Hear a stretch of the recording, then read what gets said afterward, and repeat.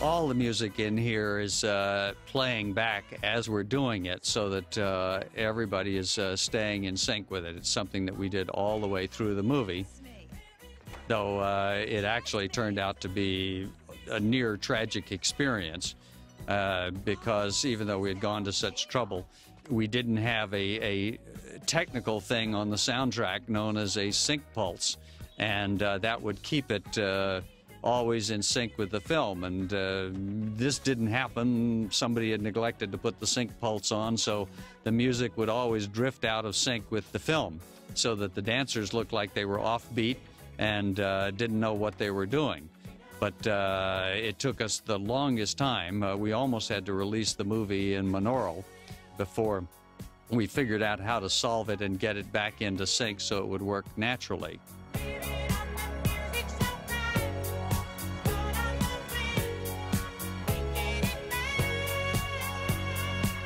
This is a kind of line dance that was done at the time, and the late Gene Siskel said this was one of his favorite moments in movie history, the kind of coming together of all of these kids, and how they were kind of unified in this kind of strange make-believe world.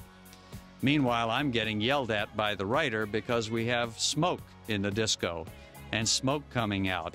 He said there's no disco in the world that has smoke, and from my theater background, I always knew that dry ice was really cool and would be fun here. And I thought, wouldn't it be interesting if we could slowly flood the entire club with dry ice, and by the end of it, we would bury the dancers in the dry ice that would have built up to such a high degree.